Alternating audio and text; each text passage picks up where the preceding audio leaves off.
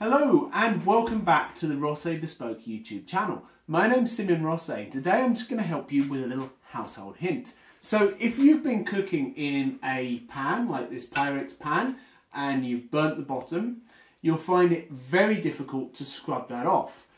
Scouring pads will be there for quite a long time. But I'll show you a really simple way using just a couple of common household items that will bring that up like new with no scrubbing at all. Okay, so all we're going to do is, first thing we need is a bit of just bicarbonate of soda, baking soda.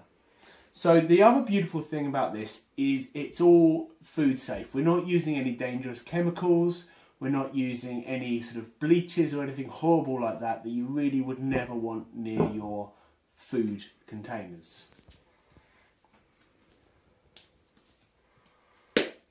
Okay, so all I'm going to do is I'm just going to sprinkle a generous amount of bicarb just in the bottom of the dish. Just spread that about. Okay, now that in itself is not going to do anything. It needs a catalyst. So what we need is just some good old white vinegar. So like I say, that's all that's going in. There's two very common household, very cheap household items. So I'll just pour some of that vinegar. You will hear it hissing away like anything because it's a reactive between the acid and the alkali.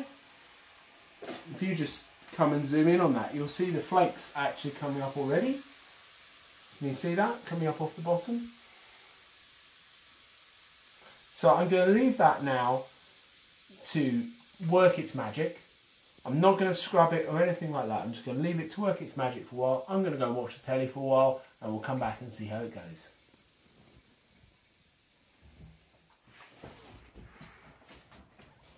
Right, so I've left that there for... Hi Alfie. So I've left that there for about an hour. So as you can see, if you zoom in, it's looking pretty good. So what I'm going to do now is I'm literally just going to pour what's left of the solution away. Give it a quick rinse with some water and we'll see how well it's come out. Okay, so there we go. Zero effort. Just giving that a bit of a rinse and a bit of a dry off with a tea towel. There's one tiny little spot which is actually in a scratch, but I think if I left it for a bit longer than an hour, like, you know, if it's really ingrained, you could maybe leave it even overnight just to do its work. But there we go. No scrubbing, very burnt on pan, all clean.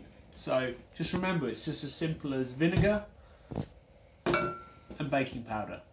Thanks very much. See you next time. Bye-bye.